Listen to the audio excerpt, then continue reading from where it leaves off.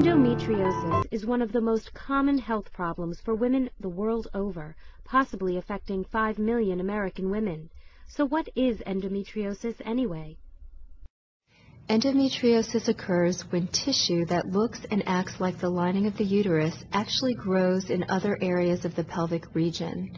Because this condition is one of the leading causes of infertility, it helps to be familiar with endometriosis. The tissue that lines the uterus or womb is called the endometrium.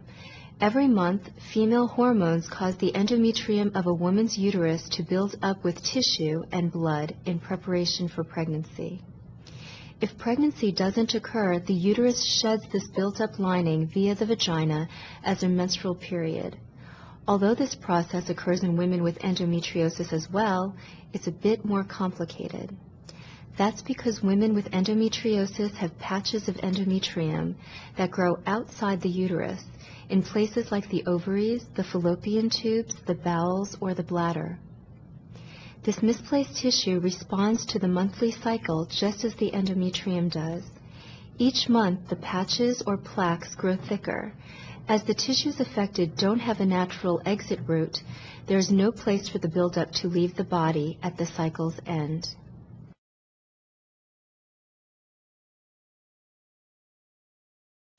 These endometriotic plaques can grow larger over time and the symptoms can worsen. A symptom suggestive of endometriosis is chronic pelvic pain that tends to be worse during menstruation or ovulation. Other symptoms include very painful or heavy menstrual periods, pain during or after sex, and uncomfortable urination or bowel movements during menstruation. Contrarily, some women have no symptoms at all. Infertility is another sign that can suggest that endometriosis is present. Indeed, some women do not realize they have endometriosis until they attempt to conceive and cannot do so. Endometriosis can lead to infertility because it may cause scarring or blockage of the body's fallopian tubes, which are necessary to transport eggs from the ovaries to be fertilized.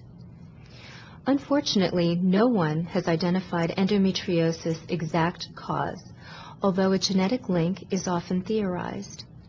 Regardless of the cause, there is currently no cure for endometriosis. However, medication can help to ease the pain and menstrual symptoms that can accompany the condition.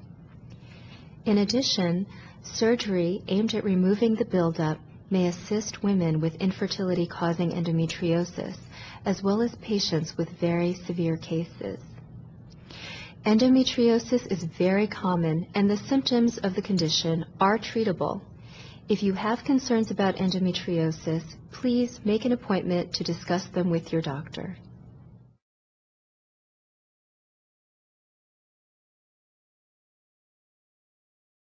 I came to Dr. Dater for pelvic pain and endometriosis about 3 years ago, after about 7-8 years of not being able to get any help, and he's the only doctor who's been able to help me. Dr. Dater's great.